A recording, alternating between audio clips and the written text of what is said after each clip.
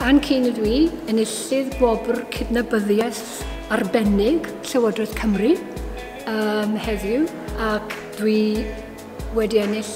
wobr, mae'n debyg, oherwydd fy ngwaith ym myd addysg yng Nghymru. Wel, dwi'n teimlo'n arbennig o dda, mae rhaid i fi weid, ac efallai oherwydd bod y peth mor annisgwyl, a doeddwn ni ddim yn gwybod y byddwn ni yn ennill dim byd, a bod fi'n cael yn wachodd oherwydd hynny.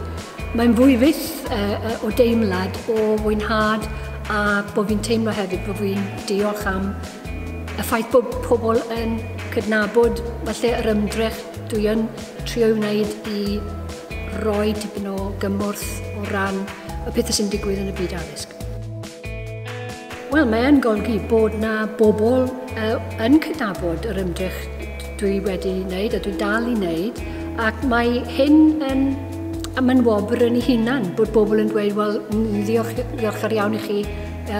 am yr hyn ydych chi'n wneud, ac felly mae'n rhoi rhyw synwyr i rywun bod, chymryd ambell waith, mae'r gwaith yn gallu bod yn drwm, yn teithio ar hyd Cymru o gyfarfod i gyfarfod a bethau, ond mae dal i gyfarfod gyda penaethiaid ac athrawon a gweithio yn y byd addysg yn sybyliad i fi, yn fy mywyd hefyd, ond mae cael y wobr yma yn arbennig. Wel, mae'n bwysig oherwydd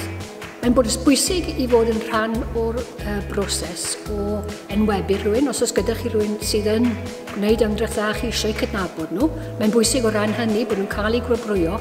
Hefyd yn bwysig oherwydd mae'n dod â rhywfaint o gyhoeddusrwydd i arfer dda mewn ysgolion, ac mae'n bwysig fel bod athrawon, phenaethiaid a phawb sy'n gweithio mewn ysgolion ac yn byd addysg yn sylweddoli bod na bobl yn gwerthfawrogi'r hyn maen nhw'n wneud. A fel o'n i wedi gweld heddi, mae yna bobl yn gwerthfawrogi, mae'r plant yn ei gwerthfawrogi nhw. A gweld bod y plant a'r bobl ifanc yn gwerthfawrogi'r ymdrech, dwi'n credu bod hynna'n golygu mwy na dim byd arall.